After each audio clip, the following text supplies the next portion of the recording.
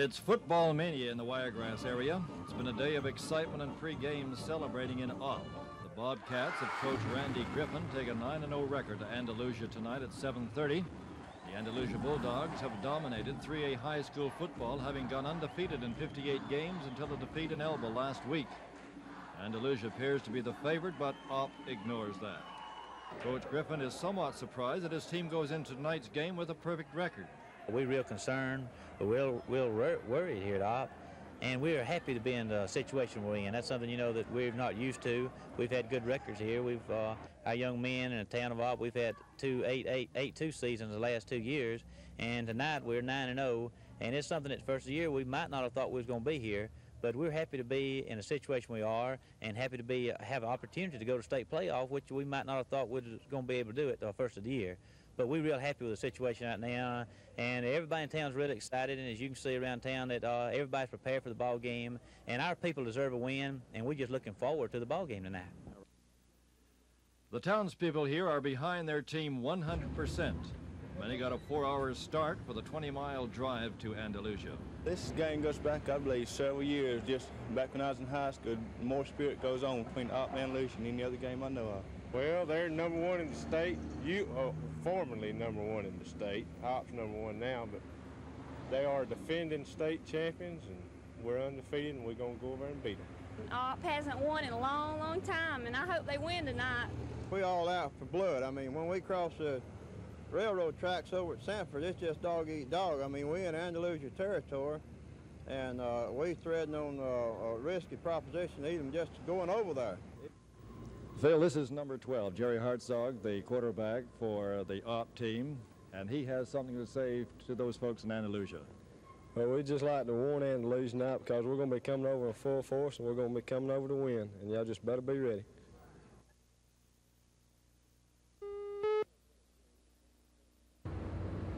The federal court jury returned to the courtroom at 10:35 this morning after deliberating 2.5 hours. The 14-member panel found the Foshee brothers, Wheeler and E.C. Crum Foshee, guilty on all 9 counts of mail fraud in connection with a check-cutting scheme. There was no emotion evidenced in the courtroom and the guilty verdict was announced, and there was limited comment by the defendants after they left the courtroom. Comment? I don't have any comment, George, except I'm still keeping the faith, and I might have some comment tomorrow. We can't really, the case is not over yet. Judge Johnson delayed sentencing till in the morning at 9 o'clock, so we really can't comment because the case isn't over yet until tomorrow. Any reactions to far as surprise or otherwise today? Disappointment, of course. We'll see tomorrow morning what Judge Johnson does, and I guess we'd be free to comment after that. Thank you. The Foshees were convicted of mail fraud charges in June of 1976. They each were sentenced to 18 months in federal prison. The convictions were overturned by the Fifth Circuit Court of Appeals in New Orleans when it ruled that the U.S. District Court judge in Montgomery failed to permit arguments that the Foshees acted in good faith without any intent to defraud in the use of check cutting. Check cutting during the retrial was described as a means of obtaining illegal credit. The Foshees testified they had no intentions of cheating anyone out of money. 6 banks in South Alabama were involved when the Foshee business overdrew accounts in some of the banks to cover withdrawals from other banks. Testimony also revealed that several loans were obtained and that some remain outstanding. The Foshees have auctioned off their farm and their home at Red Level to pay off those debts. The jury was given the case yesterday. It studied it for about an hour before it was recessed.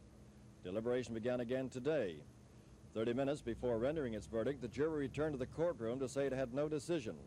Judge Frank Johnson, Jr. told the panel it had not deliberated long enough, so the jury again retired and returned a half hour later with its decision, guilty. Judge Johnson has set tomorrow morning at 9 o'clock for sentencing. Reporting from Montgomery Federal Court, George Mitchell, WSFA TV News. Well, since Mr. Baxley filed his injunction, we are waiting to see what action the Public Service Commission will take before we make any formal move for a new rate request.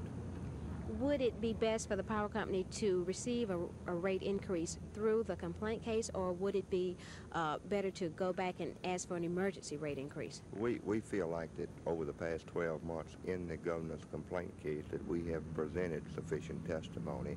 And you know, when we file for a rate request with the Public Service Commission, that's an expensive proposition because it usually takes about 6 months to get the testimony in. We have just gotten through doing all of that, and we would like to see the Public Service Commission rule on the testimonies that they have just heard.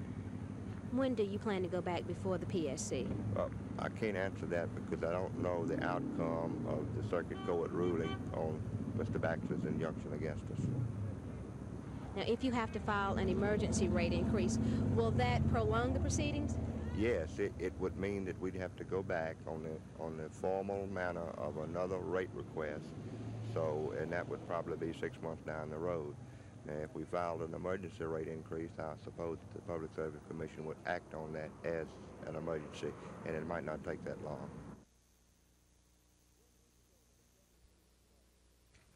1 week ago, the Montgomery Police Department dispatched a special community relations team and a team of 4 police officers known as the Tango Team to the Smiley Court Housing Project here in West Montgomery to try to combat some of the crimes of violence, vandalism, burglaries, and crimes against the elderly.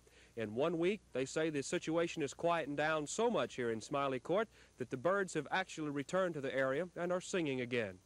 Sergeant Anderson, as a community relations officer here, what changes have you seen in 1 week at Smiley Court? I've seen a tremendous change in Smiley Court.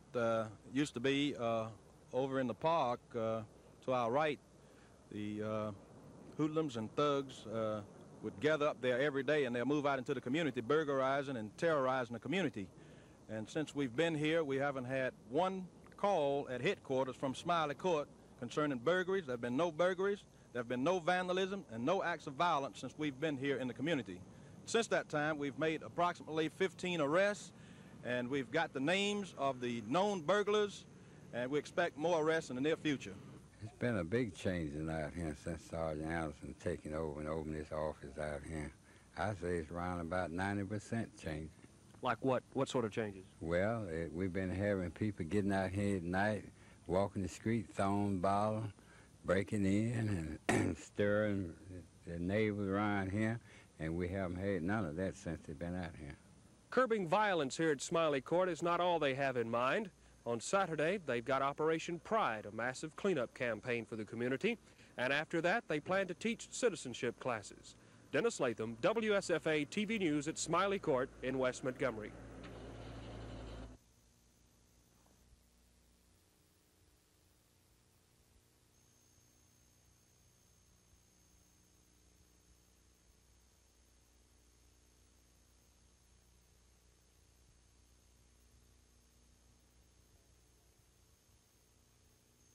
Football team also, John.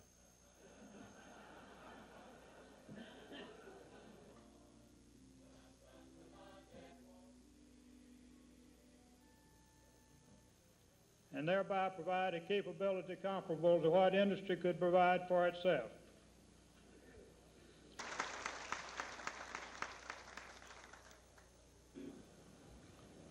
You know, I was reading a day or two ago that now one farmer feeds 59 people. And I was thinking about, maybe we were not typical at lunch, I don't think, the food we consume, but, you know, to feed this crowd of people, it takes 17 farmers. That emphasizes the efficiency of the American farmer in 1978. I don't mean just one time, feeding us all the time. Yet I also recall that since 1973, that the importation of food has increased 145%, while domestically our food production has only increased 85%. Help our football team also, John.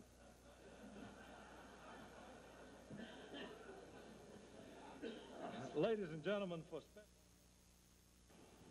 as full-time farmers constitute a small and smaller proportion of our total population, and as their need for capital, credit, technology, and management increases, their needs for sound practical agricultural research results increase proportionally.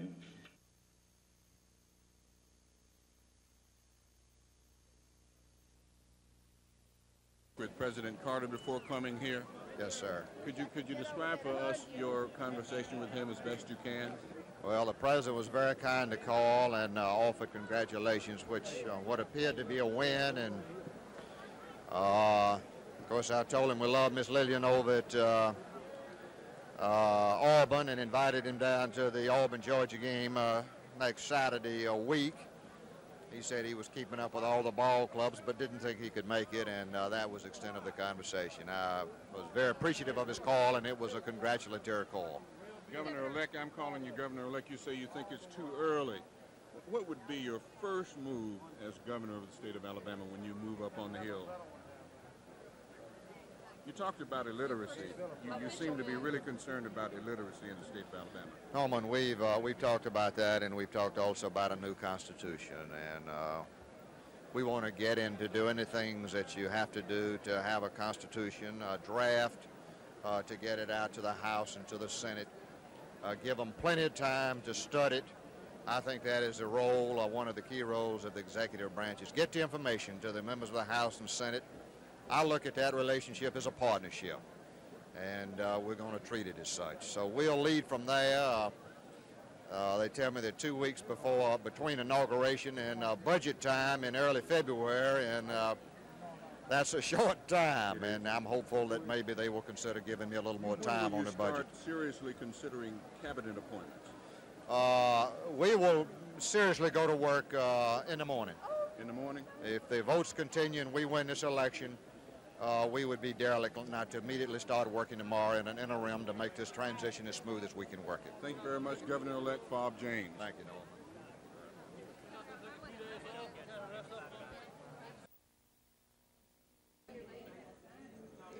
I'm standing here with Attorney General Charles Graddick. Mr. Graddick, in your term in office, do you expect to see many death penalties carried out?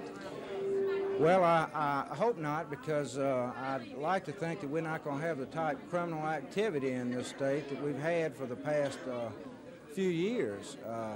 Although if we have the type of crimes that deserve the death penalty, then I will see as Attorney General that the right policy and mood and professionalism is carried out to see that those individuals are given the appropriate punishment, and if it's death, then certainly you know that I feel that they should receive that type of punishment. What changes do you expect to make in office? Well, I think anyone that comes into an office after someone else has had it for 8 years will make the changes that he feels is necessary to carry an efficient and professional operation into effect for this state. I expect to have some organizational changes. I expect to set up certain bureaus and divisions in that office to direct ourselves to the attentions and priorities that I feel are most important, and that's repeat offenders, the classification of prisoners. They're turning people loose in this state today that shouldn't be turned loose from our penitentiaries. I hope that I will have some effect on that. I'll work as hard as I can to represent the people, and I tell you, I'm just really excited about the prospects of having a governor like Bob James and a lieutenant governor like George McMillan, and the cooperation of a legislature that we have a lot of new members, and for the first time in a long time, we're going to have a new beginning, and we're going to go forward and do the right kind of things that the people elected us to do, and I'm just extremely excited about it. I really am, Ivy. Do you expect to have many changes in staff then among the attorneys general? Well, you know, I didn't know about the staffing situation, and I found out that the majority of the staff are merit system employees, and I have 3 appointments which I've already made, and I hope that the individuals that work in the Attorney General's office are as dedicated to doing the right kind of job that I feel needs to be done as I am, and of course if they aren't, then I'm sure they'll find someplace else to go, but I don't feel like we're going to have much problem. We're going to have a lot of pride in what we do and a lot of dedication. Thank you very much. Thank you. Here at Democratic headquarters, a lot of people are coming in there. There's several people who are running, will be interviewing as the evening goes on. And now back to you, Bob. Representative Bill Dickinson. Mr. Mitchell, what is your reaction to the vote tabulation so far? Chris, I'm extremely delighted at the tremendous vote we've gotten here in Montgomery County. You know, this is the closest anyone has gotten to the incumbent in the course of the many contests he's had. But I've never been involved in a race where there's so many wonderful people participating in our behalf. And I'm still optimistic about the outcome. I'm just grateful as I can be for the tremendous help that I've received. You know, you don't win a race or even be a viable candidate without good, fine support from people who reside in that particular area, and that's what we've had. And I just want to express my heartfelt thanks to all those who've helped us so much in this race. Is there any particular part of this race that you would have run any differently now that you can look back on it? Well, we put in 18-hour days for many, many weeks, and we've been running for about 11 months. I tried not only to bring forward the things that I wanted to do in Washington, particularly with respect to the military bases. I think we've raised some new issues, and I think we're going to see in the future, whoever's elected, more attention given to these military bases. I pointed out in the race what I thought were inadequacies in the incumbent's record, especially being on the job.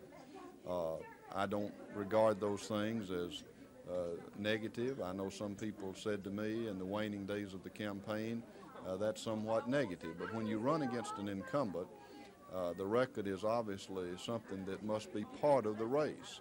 So I advocated my positive. I pointed out his negative. We fought awfully hard, and I'm just hoping that before the evening's over, it'll pay dividends. But whatever the outcome, I just want the people of this district to know how grateful I am to have been a candidate. It's been a real high honor to be a candidate in this race, and if I am successful, then I'm going to make people proud of me, and we're going to work hard in Washington. What makes people who are in a predominantly Democratic state vote for a Republican?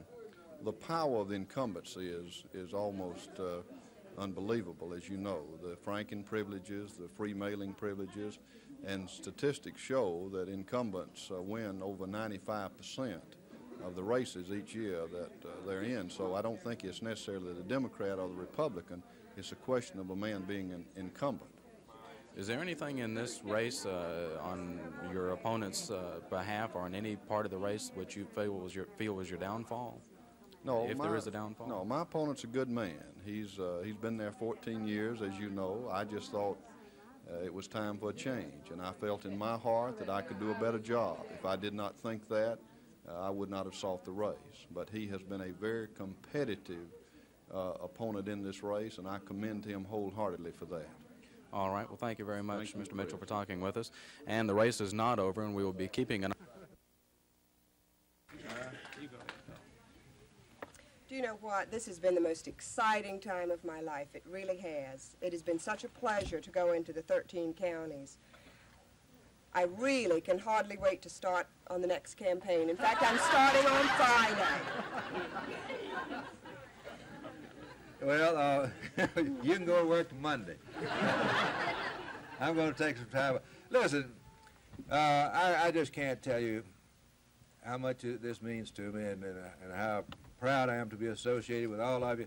You know, a campaign is like a mosaic or a giant jigsaw puzzle. It's 1,000 pieces. Now, no candidate, as I've said before, no candidate can win it by himself. He can blow it by himself. You know, if one fluff on TV, and you could probably lose the whole campaign.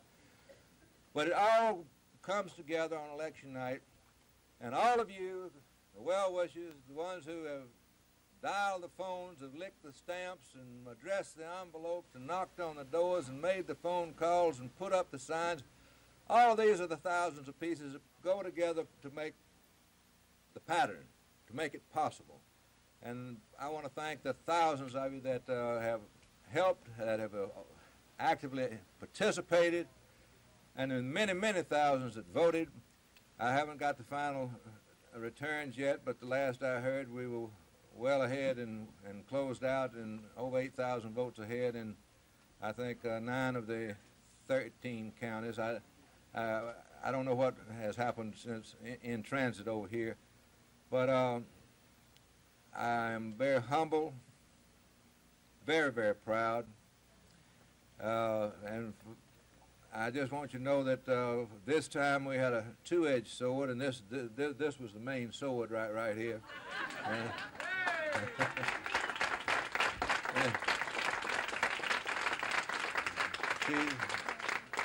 She's been, if I worked as hard as she worked, we wouldn't have had near this close a margin, I'll tell you. And the Bells, you are beautiful. The boys and Bells, I just want you to know that my Dothan Bells even came up to Montgomery to help. Now, I mean, they called and said they'd covered everything in the Wiregrass 3 times. Where else was there to go? And so they were here. And so I don't know what else to say except thank you. I'm humbled and most appreciative of you being here. It was a much tougher campaign than I anticipated, but there were just 2 factors that you couldn't anticipate. One was that we would be in session as late as we were. The second was my physical disability with a slipped disc. I got off the plane 3 weeks ago to campaign in a wheelchair, and I've progressively improved thanks to some in this room, and I'm feeling good. I've been without pain over a week now, and it's just tremendous. I can't think of all of the people I need to thank, and so let me say that for the next 2 years we're going to work hard, and I can assure you, and I would like to assure whatever prospective opponent there will be, that I know there will be one, but I know there can't be but one. But this time we beat the governor, we beat the straight ticket, we beat the organized labor who contributed thousands of dollars. I got not 1 cent. We beat the whole spectrum, and we're going to do it again with your help, and thank you very much.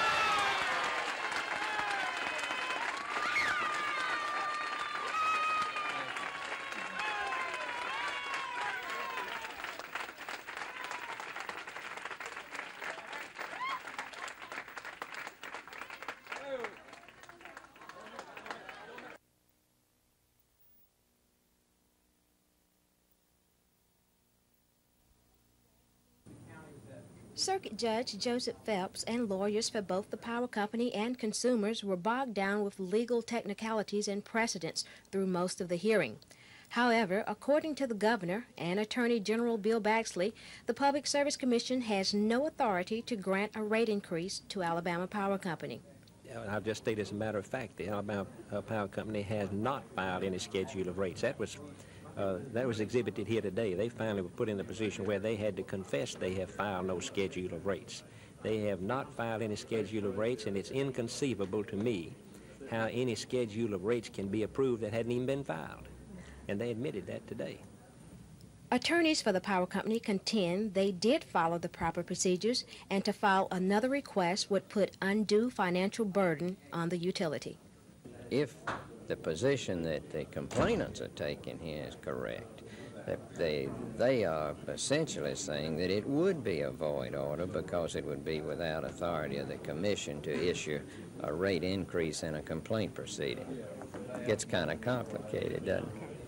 Judge Joseph Phelps is taking the case under advisory and is expected to render a decision in the morning.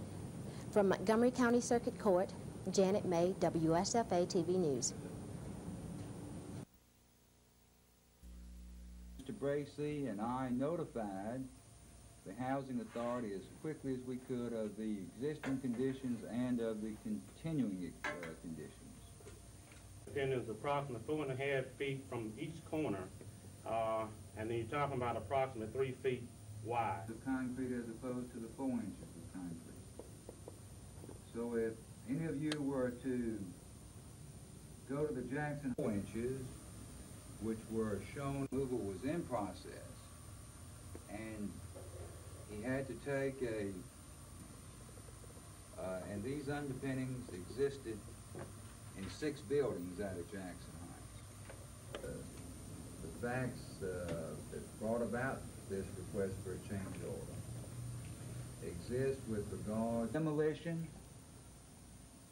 8 hours of $40 at $40 per hour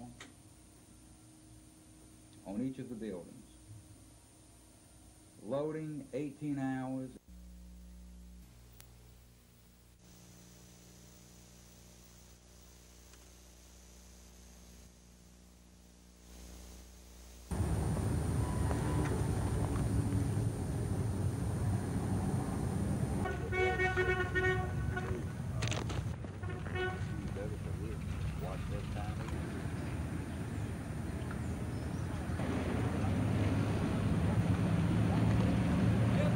Oh, he has just left going home. Okay, well, we got to get this back.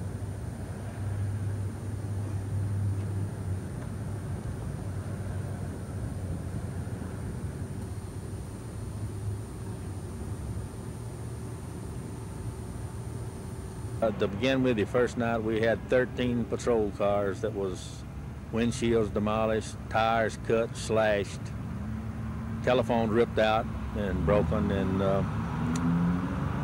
general havoc of the whole thing. And they tossed someone, maybe not the union, somebody did, I don't know, but the whole north end of the building there, we have over $4,000 worth of broken glass in the end of the complex. Have any idea how much the damage to the patrol cars will cost the city? Well, right now, I believe they said it possibly would be around $7,000, what they have figured up now. At the city barn, they have 27 vehicles out there with the windshields demolished, truck things, and they said that will run above $20,000 or somewhere in the neighborhood of that for the repairs. None of our officers that we know of have been involved in anything of that nature, and I don't believe that they would. What we have is a lot of kids down here, and I use that term loosely. Some of them range in age from 14 up to 25 that take advantage of a situation like this. It's not uncommon.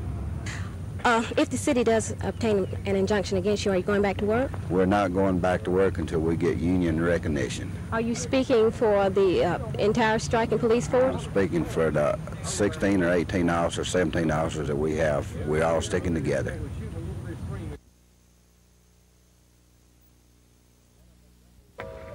One of Montgomery's recently installed civil defense warning system sirens is located at Peter Crump School on Woodley Road. The other is in the 2800 block of Day Street.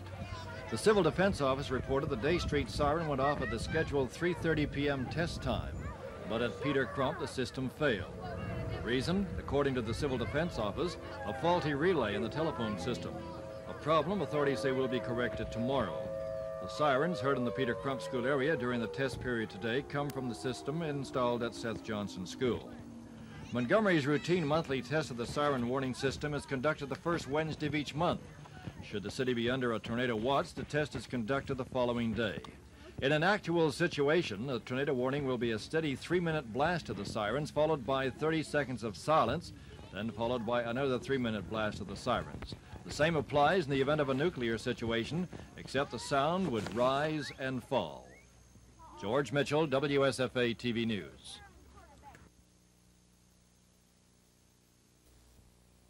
You could be the person the Montgomery Police Department is looking for. Because we're looking for someone who wants to be special. Ads like these are being run as public service spots, and they're being run as paid commercials for the Montgomery Police Department in their effort to recruit more police officers. Montgomery has 200 miles of police jurisdiction. 51 of those miles are within the city limits. The men and women who police this city are paid a starting salary of $9,800 a year to catch criminals ranging from shoplifters to murderers. For the past year and a half, there's been a steady migration of policemen, many with an average of 5 years' experience, from the local police department to higher-paying state, federal, or private positions.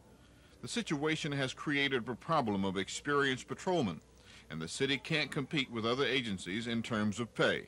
Chief of Police Charles Swindle. It has had an effect on the police departments from a simple standpoint that we can't man the number of patrol districts that we want to. But I have to point out that in the past 6 months, we've had a percentage of crime reduction in the city of Montgomery. And I attribute this to the fact that the young officers that we do have on the street is tightening their belts, and the supervisors is pulling it all together, and they're doing a better job, even with the shortage of people. Now, since this 98 has left the police department, we've had 6 of them to return to the department. And as you know, we lost 29 people to the Board of Corrections. And since in the past week, I've rehired 2 of those. Why are they leaving? They're leaving for the simple economical reasons, money. The state of Alabama is paying their prison guards some $2,500 to $3,000 a year, more than we can pay a police officer, even with the increases in salary that we've received in the past 18 months. Many of those who have left the department over the last 12 months say they love police work, but they just couldn't support their families on the pay, and so they had to leave. And then there are those who are saying they are looking for the first higher-paying job they can find, and they will be gone. This is Norman Lumpkin, WSFA TV News reporting.